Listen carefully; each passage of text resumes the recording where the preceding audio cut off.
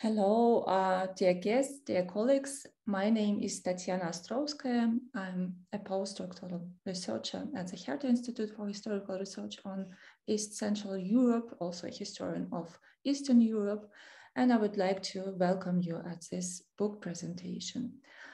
This is a joint book presentation of the HIRA, which is a HIRA Institute Research Academy, the network postdocs and doctoral students networks organized and by the HIRA Institute, and HPS.CESEE platform. This is a virtual platform uniting historians of science of Eastern and Central Europe.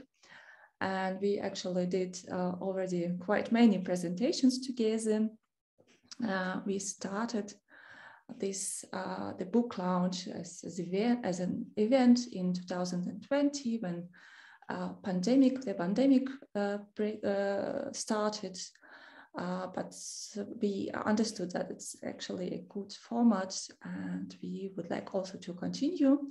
And so this is actually the third season already. So you are very welcome.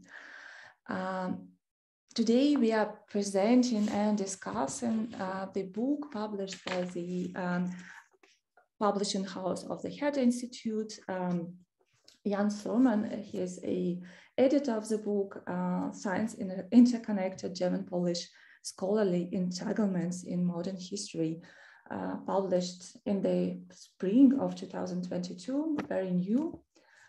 And we have also happy to have, of course, Jan here. Other people are joining us, but also the commentators, and I will introduce them in a second, and also other contributors to this collected volume are also here. So Jan will be, as editor, will be talking about the book. He will present the conception, and then we are very happy to have two commentators, Zaur Gasimov, who is working at the University of Bonn. He is a principal investigator there. He has his own project on also on the history of sciences. And Justyna Turkowska, she's a lecturer, the DAAD Lecturer at the University of Edinburgh, and she wrote her dissertation on the history of medicine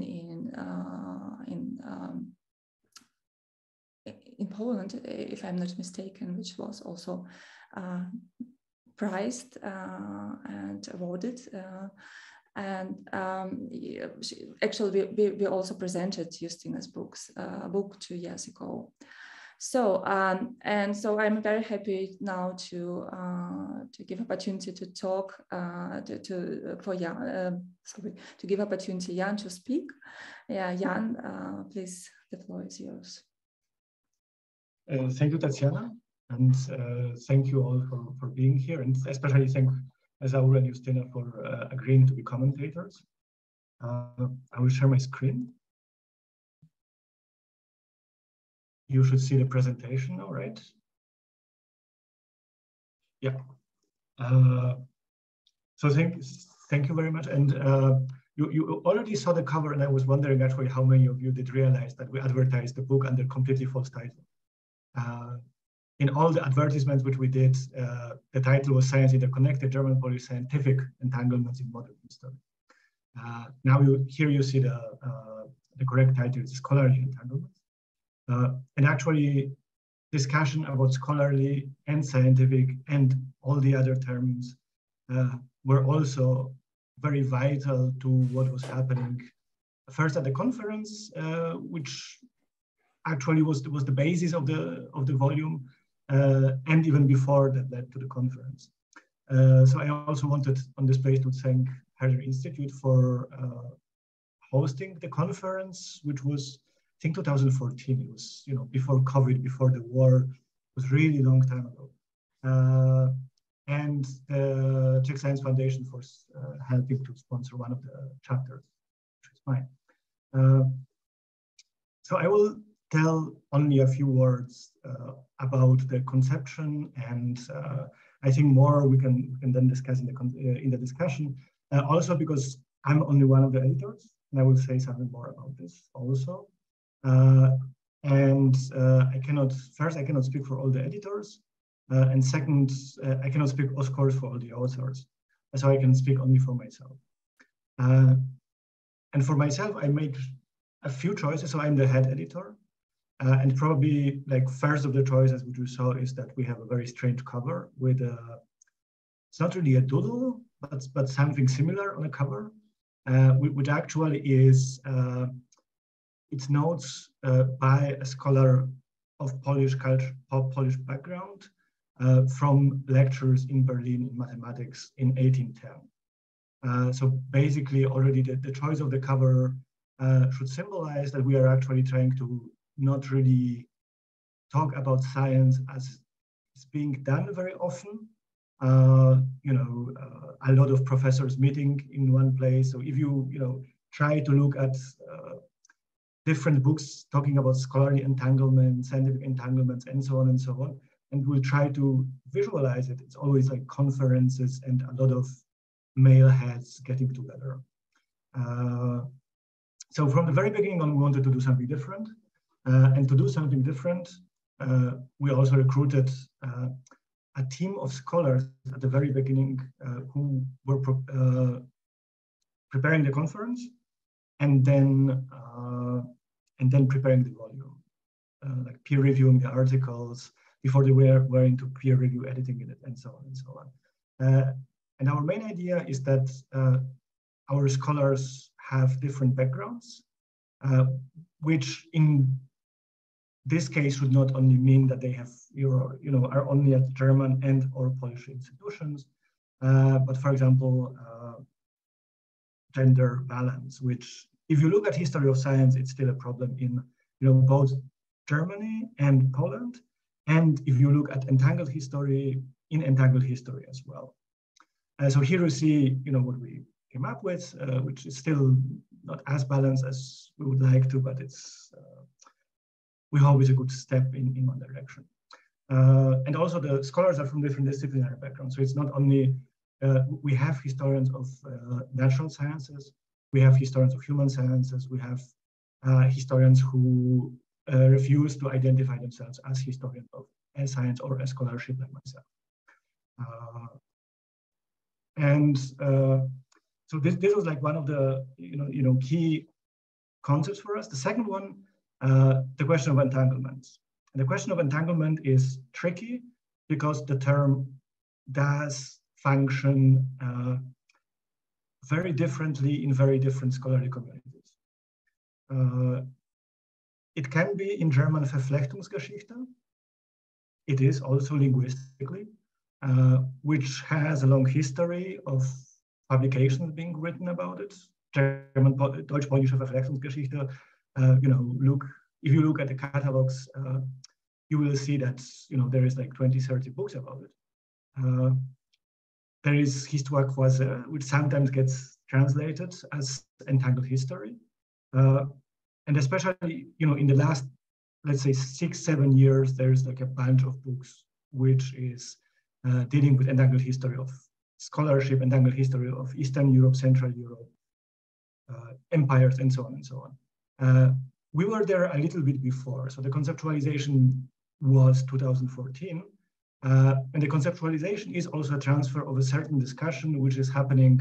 It is actually happening in Paris, but it's happening about the question of how to work with science in East Asia and how to work with this science as a science which is connected with this, as a part of global science. Kapil Raj, who was one of our keynotes during the conference, is a person who shaped the concept of entangled history over the last, I would say, since 2007. So you have his book here from 2007 until now. And we were, trying to exactly look at this. So one of the key aspects of this, which is also very important for us, is that it doesn't try to essentialize categories, which we are talking about, but looking at the practices, tries to look how they are differently situated in time and space. It worked sometimes. In some of the articles. It is a methodological endeavor. It is a long road in which you have to question what is Polish at a given time, what is German at a given time, what is entangled at a given time, what is science at a given time. So and then try to express it in English. So there's a lot of translations which are happening in this process. And if you want to know more about the theoretical background, I wrote a very small introduction, which had to be divided into two because it was too long. It was like almost 100 pages. And now it's a small theoretical introduction and a bit longer introduction. The German-Polish entanglements, the introduction is both in the volume and in a text version in open access. You can write me or you can find it on my academic. So I cannot really tell more of what's happening there. But here we also see the variety of articles, the variety of topics we're dealing with. It ranges from history of philosophy in the beginning of the 19th century to history of chemistry, to the history of archaeology and history of Copernicus, who's of course the most important person/object for the Polish-German history of science. So you have it here, and as I told you, we're trying to make a balanced volume. We didn't quite accomplish it, so we also tried to reflect on it, how we didn't really accomplish it in the final discussion, a discussion which was between me, Jitin Hütker, Katrin Stefan, and Joanna Wawrzyniak, about the question of how to escape the West male-centric historiography while writing history of sciences. So this is like a great discussion which is printed also here, and it like kind of sums up also the road which the volume has taken. And maybe the last point which I wanted to say is that many of our publications, many of the chapters represent works which are bigger. Here are just two examples: Friedrich Kain's Wissen im Hintergrund and Katrin Steffens Blut und Metall. The short versions of their books are in the volume. The longer books, like more developed chapters, to say it like this, were published in the last 2 years. So also in case you are interested in exactly this books, you can find succinct version there. And there's like also other topics which are already more developed. But I'm also very happy that our book, even before it actually appeared, already was part of a scholarly discussion, because we also circulated the pre-printed manuscript. And now I'm looking forward to the comments. Thank you. Thank you very much, Jan. It's really an impressive volume, and especially impressive that you managed to put together, to bring together so many interesting texts, so many interesting reflections, studies, and so many interesting scholars together, and probably the people who, as you said, do not identify themselves as purely scholars. Yes, I would like to now probably to ask Justyna to start with her comment, if it is okay with you. Justyna, would you like to start? And then after her, so we thought that maybe about 10 minutes we will give to each commentator, and then we will open the floor also to the discussion and comments from the public. So please, Justyna. Yeah, thank you very much. Thank you very much for having me here, and thank you very much, Jan, for bringing such an important topic as the German-Polish scientific relation, the challenges and perspective to our attention. By breaking down with the classical narrative of center periphery of or to paraphrase Sowa, by breaking down with the narrative of the Polish internal imprisonment of the logic of catching up with the West and escaping the West in the context of the Polish-German asymmetrical changing relation. This volume we're discussing here today offers a multi-layered view of the German-Polish entangled history and its heterogeneity by presenting as a sides of both, right, of positive creation of transgressing identities as practices, and as a side of this negative creation of difference and ruptures. And both, as several contributions in the volume demonstrated, were constitutive for the diffusal power structure, communication, and the creative potential of the scientific interconnectedness of the elites.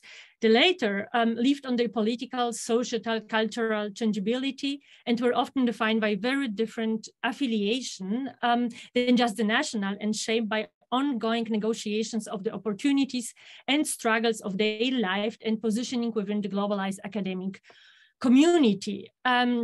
That in the German-Polish case for a very long time was characterized by multinational, multilinguistic, multi-confessional connections and divisions, and shaped by multi-lying state, institutional, and cultural affiliation. The latter, as some of the contribution convincingly demonstrated, among others, the case of Tucholsky presented by Katrin Steffen, could be both, could unfold a certain innovative potential of science, but could also slow it down or limit at a certain historical moments. So without taking up the individual contributions and without praising the band or the volume any further, since the structure of the volume and the main objectives were already presented by you, Jan, I would just like to focus, or actually to take up the final chapter of the volume, the conversation between you, Jan, Ritnik Hüstkel, Katrin Steffen, Joanna Wawrzyniak, that address our research angles as gender perspective, race, and intersectionality, and take it up what perhaps corresponded nicely with your last remark, Jan, about the follow-up of the volume, to take it up less for a commentary or the volume, but more for a reflection about additional methods and approaches that could be used to make the complexity of the German-Polish knowledge history more visible.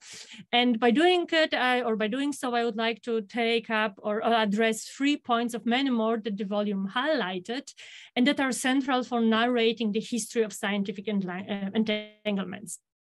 So by taking such categories like gender, race, and particular intersectionality more strongly into account, as you've done it by the conversation and in the last chapter, you not only broader and differentiate our view of the historical experiences of the analyzed actors and encounters, but above all, this approach could help us to deconstruct the master narrative and understand how, which, and whose politics were how made and powerful, why they gain a central power in that and no other historical moments, and how this moment changed. And especially the last point seems to be central to me, as the temporality and situationality of historical constructs is constitutive for be it religious, national identity, cultural practices, or spatial images that are such important for scientific and scholarly self-identification, contextualization, and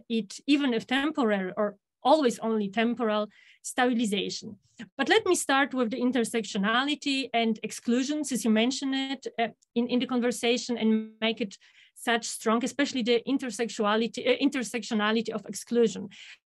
And to provoke a little bit, I would just ask you to elaborate this point a little bit more, as for once, exclusion and the post-colonial approach you choose, at least to some degree, only fit together to a limited extent. And secondly, again, to ask a little bit provocatively, to what extent it could be fruitful to take the intersectionality of exclusion for the starting point of storytelling on scholarly history. Of course, one's position within the structural, spatial concepts of performing sciences has always been determined by the current logic of power, and thus inclusion and exclusion, and no one will deny it, and it's part of the narrative. And for sure, it reached narratives of the complex logistical, human, non-human undertaking called science, that is, of course, not shaped only by some expertise, but also by political, social, and cultural values. However, wouldn't a stronger focus on or intersectionality of exclusion tend to make the marginalized the center and end up writing in history of marginalization rather than the ongoing process of making and unmaking sciences? Or to provoke for the further time, what it could tell us more about the German-Polish knowledge history than, for example, some praxeological history or history told through the angle of everyday encounters and practices that, of course, are also partly discriminatory. So more than the history of the everyday practices on the ground, especially if we consider the practices in their nature are fragile, situative, and temporal. What brings me to some further point about, or back actually to the point I've already made about the situationality and temporality of historical constructs as constitutive for scientific networks.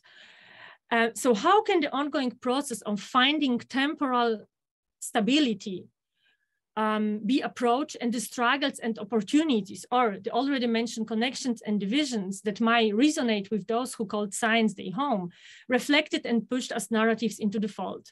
I mean, the temporality is always underestimate and not visible of the moment of being, since that which is handed down and solidified by the historiography appears in stable forms, right? However, it's the temporality that determines daily confirmation of scientific construction.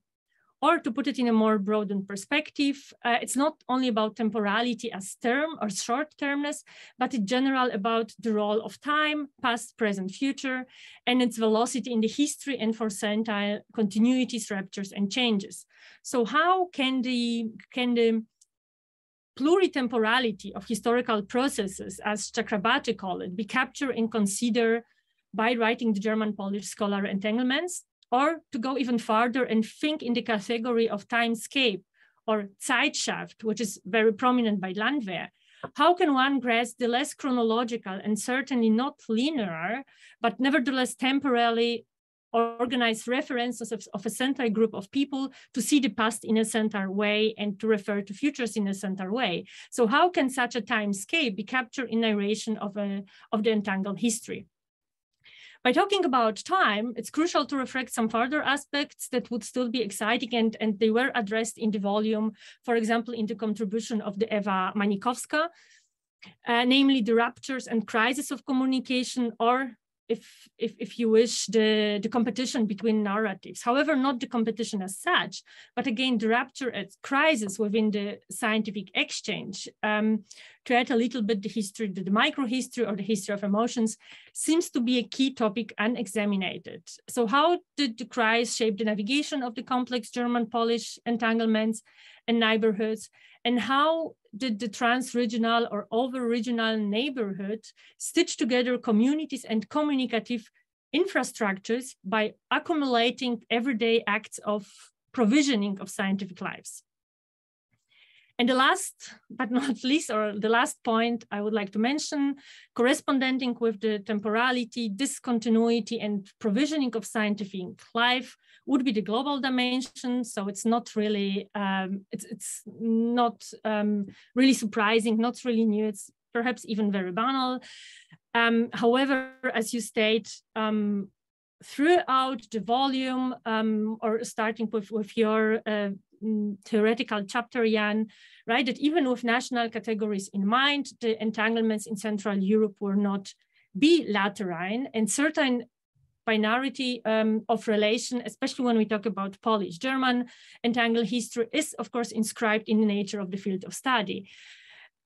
However, as the contribution, for instance, of Piotr Köhler and the Polish-German context in botany shows the necessity to look beyond the bilateral relations in order to understand the network standing behind the knowledge and the object circulation. So the challenge would be perhaps for historical research in general and the Polish-German relation in particular, how can we try to understand how numerous spatial processes were enrolled into somebody's life, and what limit of power, imperial power, colonial power, asymmetrical power, or power relation daily practices when engendered by such processes. And as Katrin Steffen pointed out in her contribution, basically every scientific relation, especially those embodied in this national context, or let's say the nationalist, is always connected to the perception of globality. As he showed, that achievements of Poles or in Poland were always measured against the question of whether they brought progress to the world or not. And this is a point that perhaps we could just reflect a little bit further about, and that this volume already introduced as being a first great step, demonstrating the potential of bilateral history and how it can be seen not only as a translocal history, but how and what insights it gives into the larger context. So again, it was less the commentary on the volume as such, but more a reflection on how could we think it further and how could we use some categories mentioned, especially in the last conversation, as a starting point for where furthering or reshaping the entangled history. Thank you. Thank you very much, Justyna. It's really thought-provoking. Jan, have you written some notes down? Yes. Maybe we'll first give words to Zaur. Yes, then you will comment in general. Please, Zaur, the floor is yours. Thank you so much, Tatsiana, and thank you so much for invitation. I will start. I can second many aspects Justyna already mentioned in her presentation. It's an amazing volume, and I spent my time with the volume reading this is a very that starts with these two long articles of Jan, and I found that very interesting that Jan introduced in the way how the volume emerged from the conference, and it was a very nice, by the way, report on how a book can emerge being a chapter within of writing of this Polish German or German Polish scientific entanglement. So it was all articles depicted different aspects of this very multidimensional entanglement,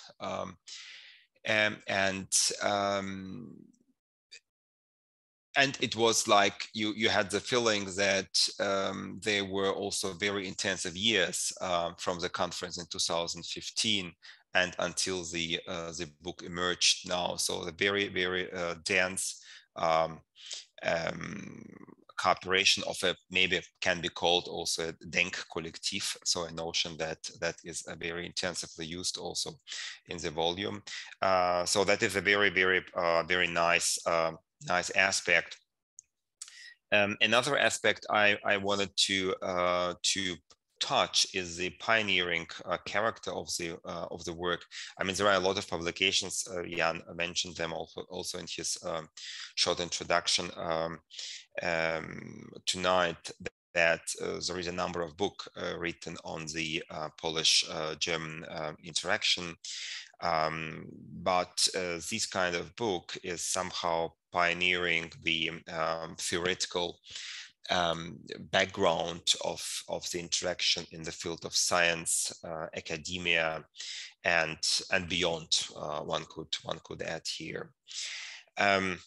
I found that also very interesting to see that this, from the first maybe point of view, seeming bilateral. I mean, we have here two, at least, national categories: Germanness and then Polishness.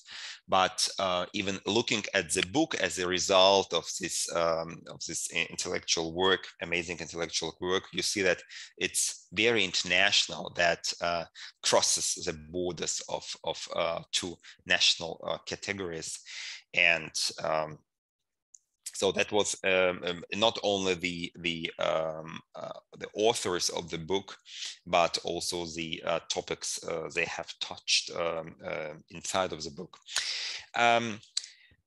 I found the articles in a very positive sense provoking thinking on multidimensionality of this interaction. So it's not only about political history, it's not about transfer culturel or transfer of knowledge from one part to another, but it was about the fields which are really demonstrate how broad this spectrum was and is. So starting with Plato and coming to botany and to medical journals and to their circulation of ideas inside of them.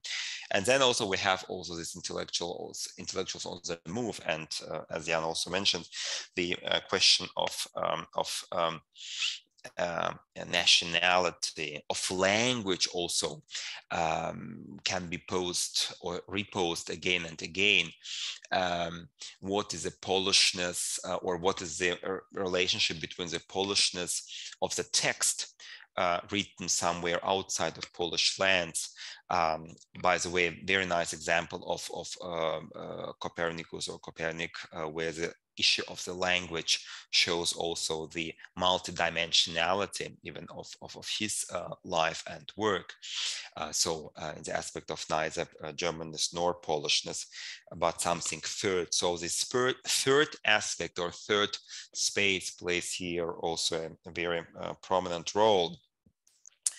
But having read the articles, I thought that the notion that you see again and again in the contributions was the aspect of asymmetry, very strong, and it has, of course, its own relationship, maybe the main focus on subalternity and on post-colonial character in the Polish-German relationship, but also that would be my question about the other spaces inside of these two spaces, if we would now classify as the German debates, discourses, like the discursive landscape, Diskurslandschaft, and the Polish one, which crossed the borders. The borders were very blurred. They came in a dialogue in many forms, in a written way, and as a part of common conferences, even in the 19th century. And where is there like the historical landscapes in the Polish lands in the 19th century? What role of these non-Polish maybe areas inside of the Polish lands, like in 19th century, if we would talk about Lithuania, or partly also about Ukraine with regard, what kind of role they played inside of this, let's say, like assumed as two main categories. So this other aspects of the interaction. My other observation was, and I found that very, very interesting.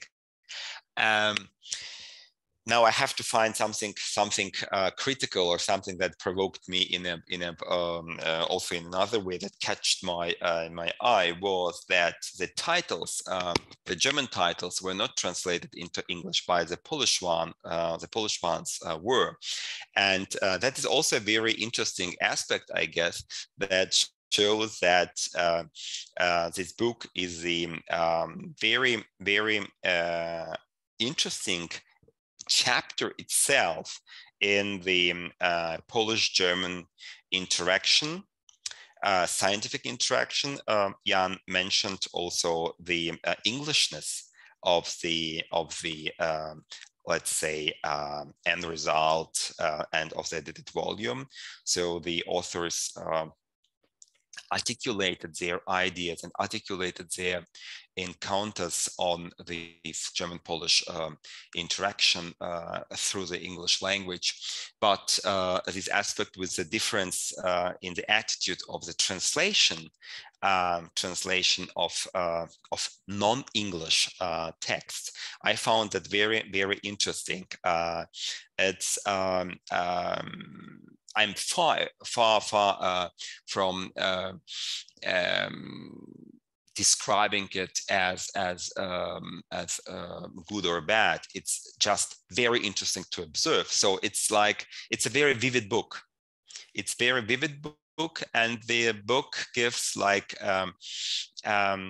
makes one to think a lot and to rethink many aspects maybe with which one operated before having read it. So I would put a stop at this moment. And thank you very much again for an amazing job you've done. Yeah, thank you so much, Zaur.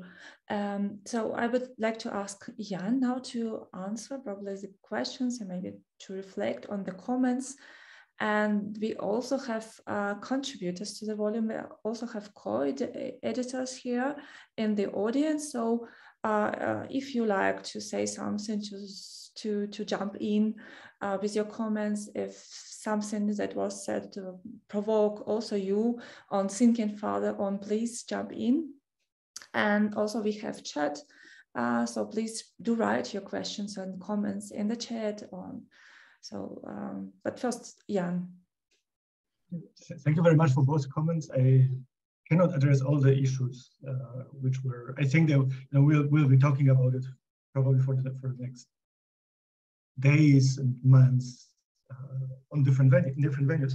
I was actually just checking about, I know that we didn't translate the titles in the footnotes, the German ones. I thought we did in the text, but now I see we didn't. So yes, and this is, I did know it. I mentioned it to the publishing house. Some fights are not worth fighting, I would say, or at least were not at the time. So yeah, in my, it is apparently international practice, which is also, it is also like German, French, and I think I'm still Latin, and I'm not sure about Italian, whether Italian gets translated or not anymore. So HIRA Institute applies here to the international standard. And I couldn't do anything about it. Spaces.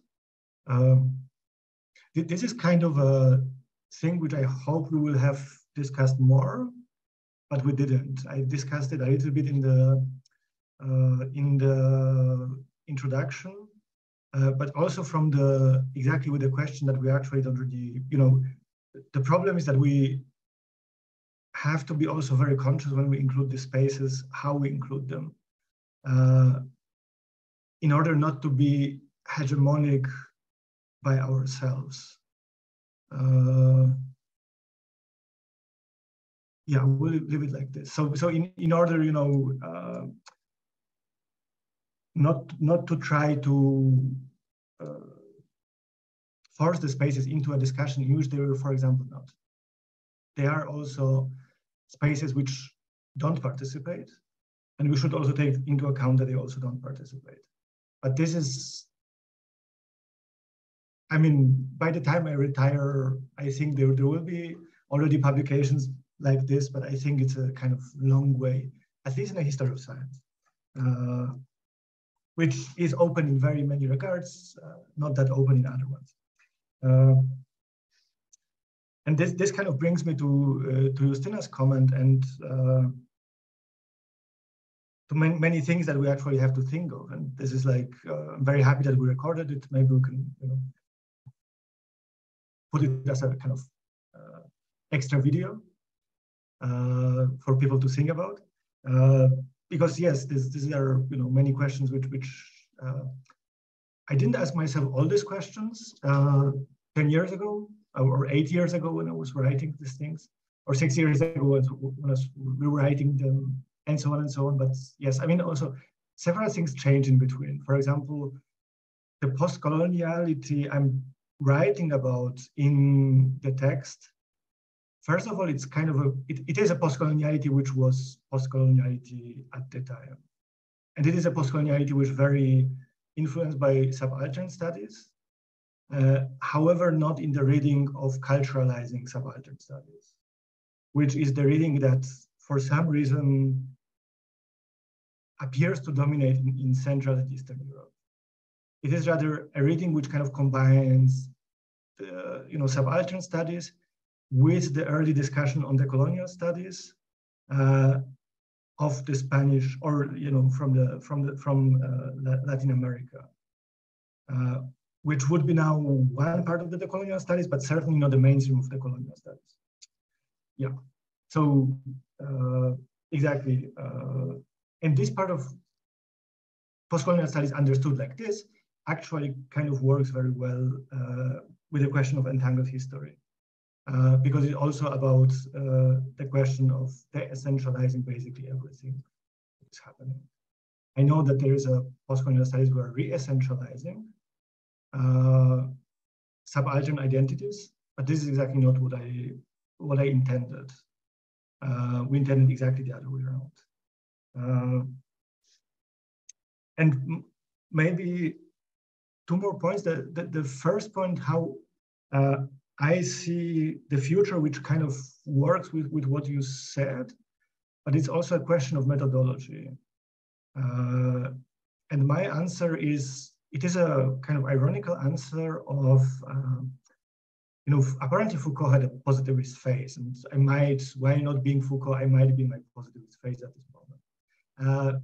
The idea of entanglement, which is mentioned in the volume, is very Latourian. And it's, works with networks. So basically the idea, which I'm trying to follow now, is that you have an event or a result. And from this result, you look at networks which made this result happen. And these networks are not only, of course, people, they're actants. They are also not, they don't work in a national way. However, they might be structured by national categories. But we cannot tell it when we start the research. We have to look what is happening. And the funny thing is that I'm not the first person who is saying this. Kabiraj was also saying this, and several, at least in history of science, several people said that this is actually the way to go. They never published their results, because as soon as you start following networks like this, the networks don't end, and you always run the risk that you don't see a very important part. And these networks are, this comes from post-colonial studies, from global studies, and the question there is also like with sources. I'm sure you're aware of it. And exactly, most of people wrote theoretical treatises about it and never fulfilled the promises. Me too, by the way. So now we are doing it in Polish-Czech examples, when we also have very nice theory behind it, and we in 2-3 years we can speak about what kind of results we got.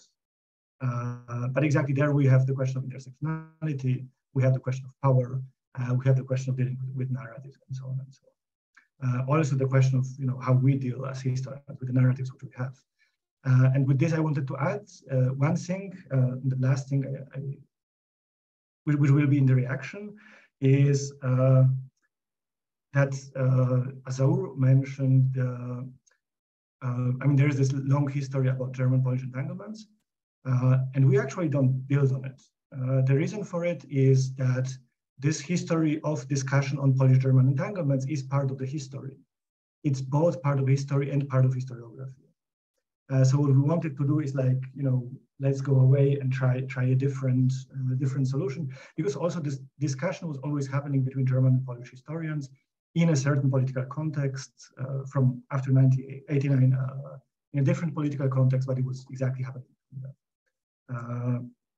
And the second thing is that I found it like if we talk about tangible results, One of the results that struck me when I was writing my part was that there is like immense amount of narratives, how historians were connecting, building bridges, and so on and so on.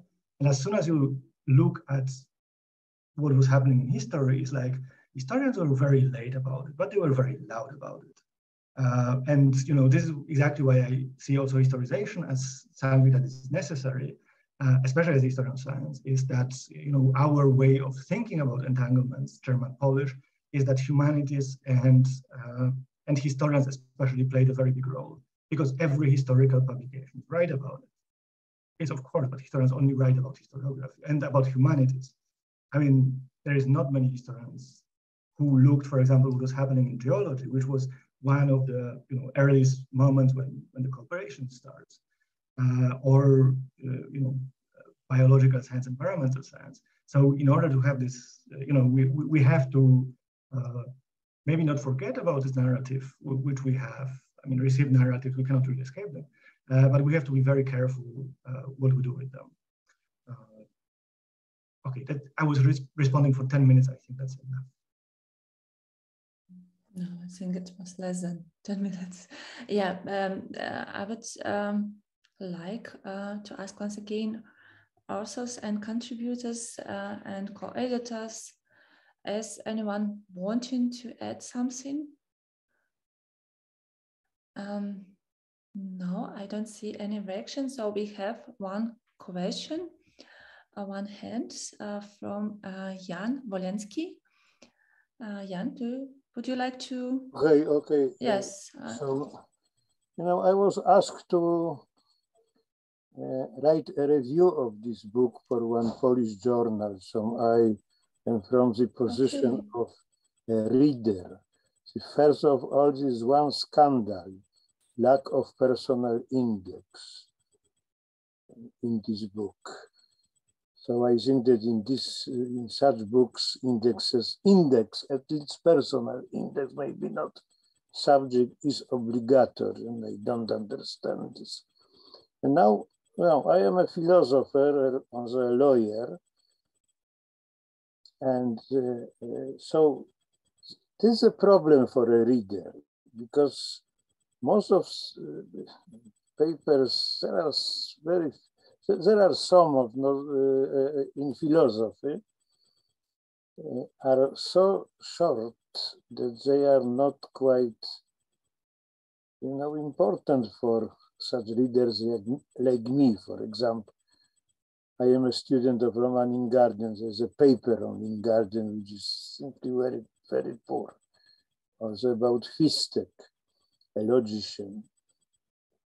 I understand that there's a problem of sci-fi. I would recommend in the future more monographic volumes, because for me, this, like what I can say about medicine, botany, and such things, simply I had to omit in my review. But on the other hand, these studies, which really interest me, are too short in order to comment. However, I guess that Polish-German relations are extremely important, because I think that no other, maybe except French scientific community, was so important for Poland as Germany, for many reasons. And the last remark is that, on the other hand, this volume is important because, due to very stupid anti-German policy of present Polish government, such initiatives are extremely important. And so it's also very good that this volume appeared in this time. However, you should consult more specialists in science on science when you come to such enterprises. In Poland is a great tradition of science on science. In fact, we had the first specialized journal, Nauka Polska, Polish Science, which began to be edited just after First War. Very yeah, excuse me, can you wrap up your question that we have also space for? I know, but the last remark is okay, but you know, if you invite several persons, so 1 hour is not very much for discussion. Thank you very much. Jan, would you like to answer directly? Thank you. So I can answer very briefly. So the personal index was a decision which we made with the publishing house, because there's only a few names which are actually repeating themselves in different chapters. So this is why we then decided not to do it.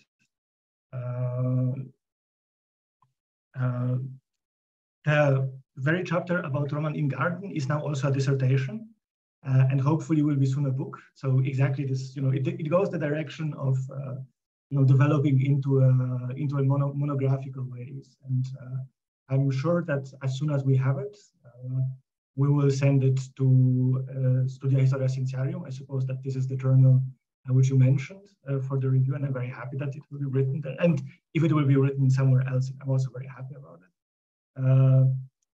I'm aware of the discussion on Science of Science in Poland. You know, following all the conferences which are happening, and it is also a very, very interesting term.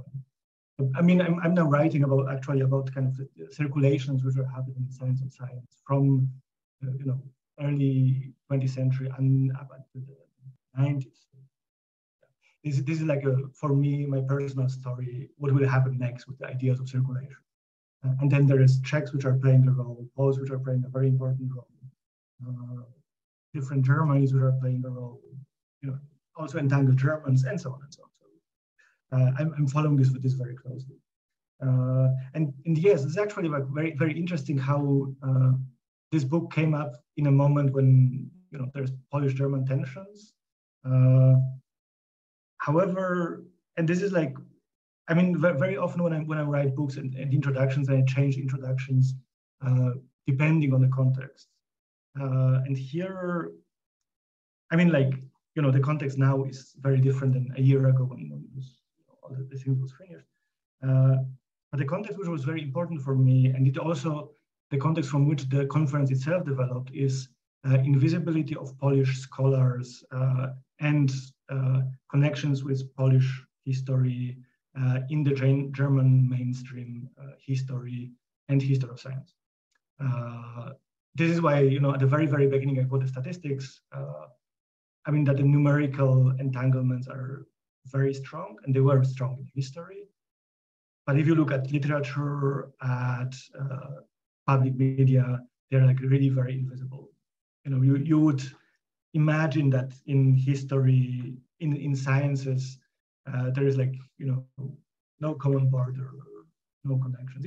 It also has something to do with a lot which happens in connection with Poland being,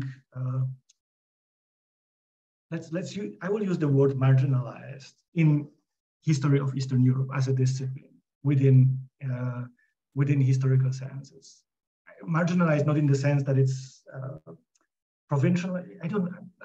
You know, not really sure which word to use, but the problem is that specialists in Polish history will be in the networks of Eastern European historians. They will be, you know, they will be seen as such also. I mean, I had it as a historian of science working with Eastern Europe, but not being in the networks of Eastern European historians, but being in the network of historians of science.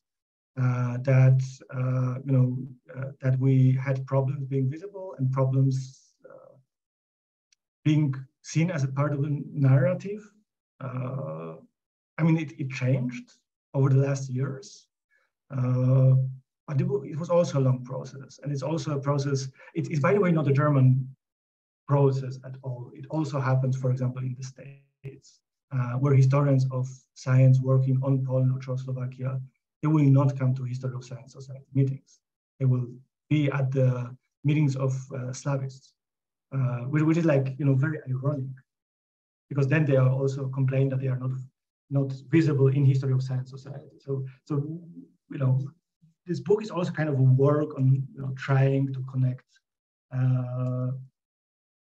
historical parts of historiography which not always speak to each other.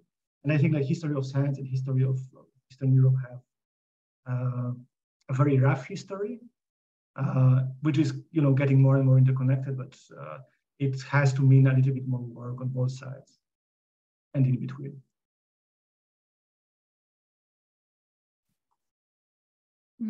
Thank you very much. I don't see any other questions. Are they? No. So I think we will then maybe wrap up. Maybe for the like finalizing. Can you tell us how it's actually practically looked like? So did you have to struggle with the publishing house to for this very unconventional book? And also, how did you manage to bring together all the authors, which are also very different, and to agree on the concepts?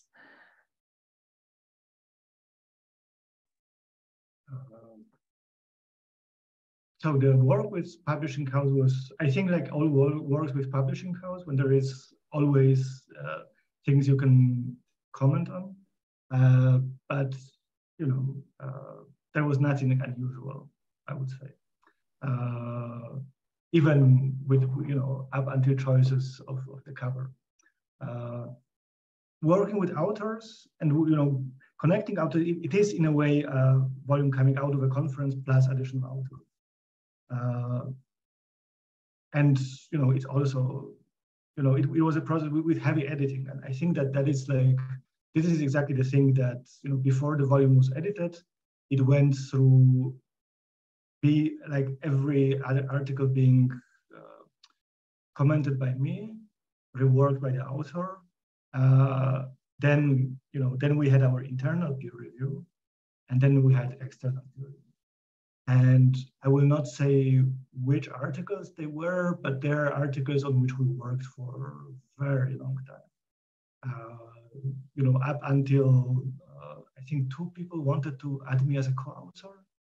I am a heavy editor, because we are also like discussing key concepts which were used in order to make them more understandable for international publics also. So there was a lot of work there. I'm very happy that we did it. I don't know whether all the authors will agree that the work was useful for them, but I think that it was very useful for the volume. And I think, I don't know, how colleagues who will read it, from cover to cover, whether they will agree that it actually can be read as a volume. It's not only a collection of articles which kind of roughly suit each other, but they're more disjoint. But we're really trying to make it in a way that you can really learn something new if you read everything. You will not learn in depth about history of philosophy or about history of chemistry, but you will learn something about the Polish-German relations. So it is also a book which is rather for historians and historians of science, specialized interdisciplines. So historians specialized interdisciplines hopefully will learn something more also in single chapters, but historians will learn hopefully a lot of new reading everything. So I hope that we managed to make it a book and not really forgetting how it's a conference proceeding. I hope it's not a conference proceeding. I hope it really reads as a volume. And if it does, I'm very happy that it does. Congratulations once again on finalizing this project. Yeah, I think it looks really nice. Yeah, the cover. Yeah. So thank you very much. I would like to thank Justyna and Zaur for joining us, and Jan for cooperation. And please do join us for further events. There will be also other events. And if you have books and projects to present, we are also very happy to host. as you think they suit in our series. So please do contact us. Thanks again and see you next time.